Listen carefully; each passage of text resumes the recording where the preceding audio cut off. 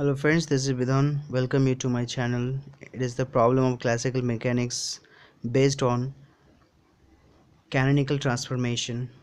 It is from June 2015, booklet code C, question number 54. Small q and small p be the canonical coordinate and momentum of a dynamical system. Which of the transformation A that contains this and this, or transformation B this that contains this and this, is canonical? So here the matter is that we have to find what transformation is the canonical transformation. So for that,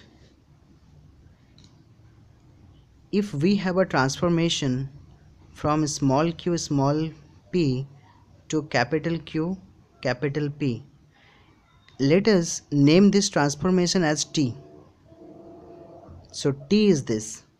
Then for this transformation to be canonical, there is a condition that Poisson bracket of capital Q capital P with respect to small q small p must be equal to 1, and this is the condition for T is canonical transformation.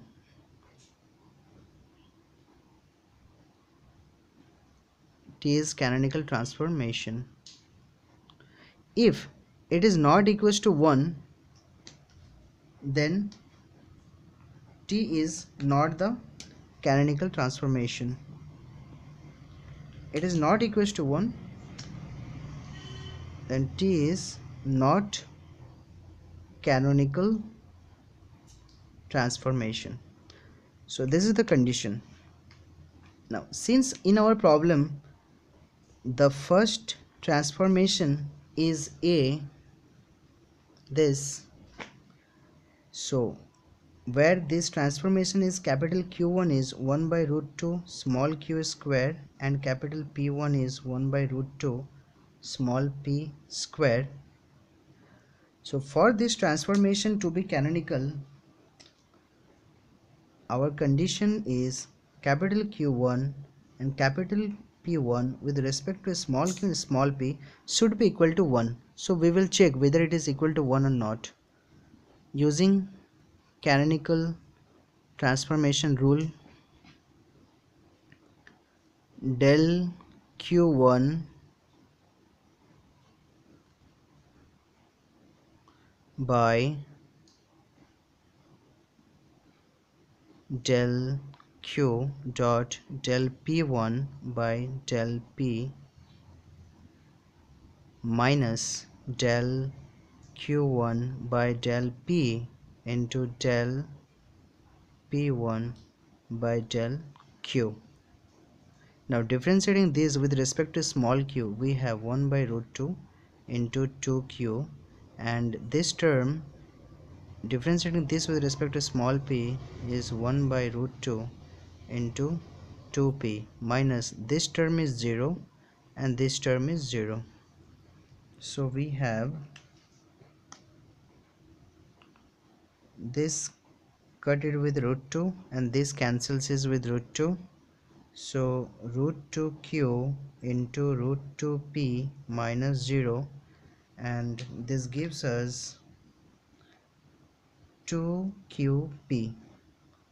That means that capital Q1 and capital P1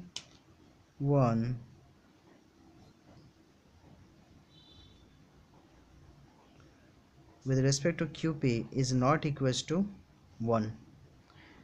Therefore A is not canonical transformation.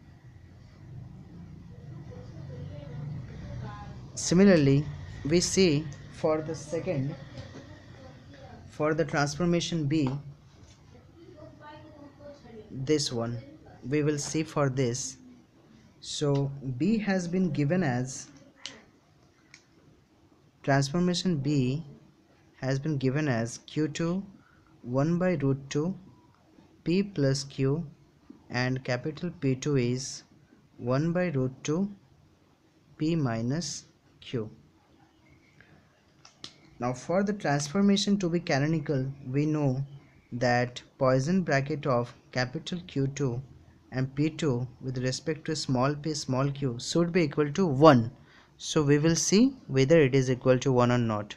So this is equals to del Q2 by del Q into del P2 by del P minus del Q2 by del P into del P2 by del Q as per the Poisson bracket law. Then we have differentiating this with respect to small q, we will have 1 by root 2 plus 0 plus we will have 0 plus 1 by root 2 into differentiating p2 with respect to p, we will have 1 by root 2 minus 0, then it's a minus here. Now differentiating q2 with respect to small p, we will have 1 by root 2 plus 0. You can differentiate it. First of all distribute this, then differentiate this into derivative of p2 with respect to small q is 0 minus 1 by root 2. So we have it. Then we have 1 by root 2 into 1 by root 2 minus 1 by root 2 into minus of 1 by root 2. So we have 1 by 2 minus of 1 by 2, and this is equals to 1 by 2 minus plus 1 by 2, and this is equals to 1. So here we have that Poisson bracket of Q2 P2 with respect to the old coordinates small q small p is equals to 1, and this is the condition for the canonical transformation. Therefore B is the canonical transformation.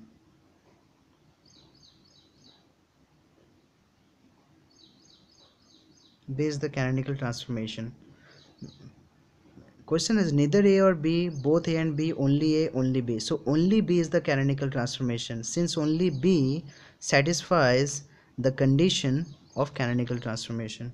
So answer is 4, only B, only B. Thank you.